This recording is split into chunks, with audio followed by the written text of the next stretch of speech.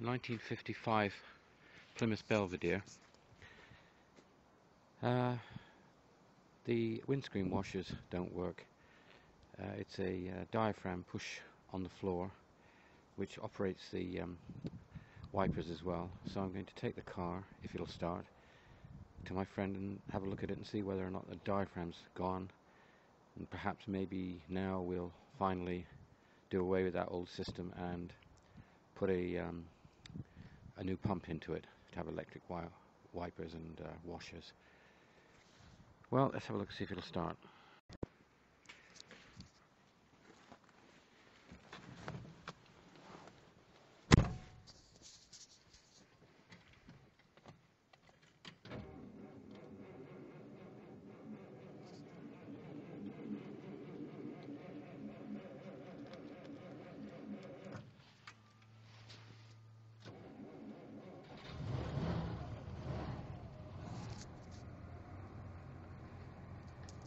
So we've got a button on the floor. Oh, here we are, radio off. Right, we've got a button on the floor. When you push it, it squirts water onto the screen and at the same time starts the wipers. So what's happening is it starts the wipers but no water. So yep, there we go, wipers but no water. So we'll have to see what's happening.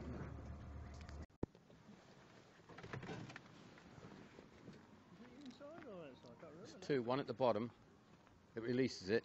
Yeah,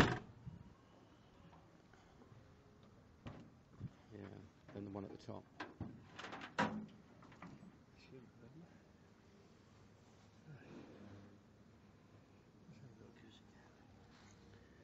The switch, when you push it, operates the wipers, all right? And there's water in it, obviously. Well, there was. Not a lot of water, is there? No, true. In fact, there's nothing at all. Don't say that, because I filled it up and it wasn't working. Well, no, you no, I know it's going to happen. I know. I've guessed now. Yeah. I know exactly what you're going to do. You're going to shoot me. No, this isn't happening. No.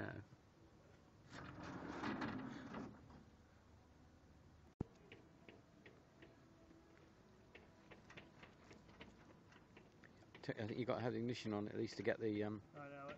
We know the wipers work. Yeah.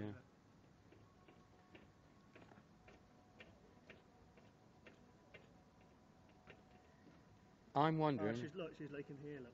Ah, well, that's what I was going to say. That's what's wrong, look. See it? Yeah, because it was full up, and that's what's happened. The bellows has gone. It's leaked. Yeah, and the water's gone down inside the vehicle. Oh, that's no good. So we'll empty this out of here. That's what's the matter with it. Well, it was. I was right. At least it was full up. Yeah, no, you are right. Of course, it's filling there.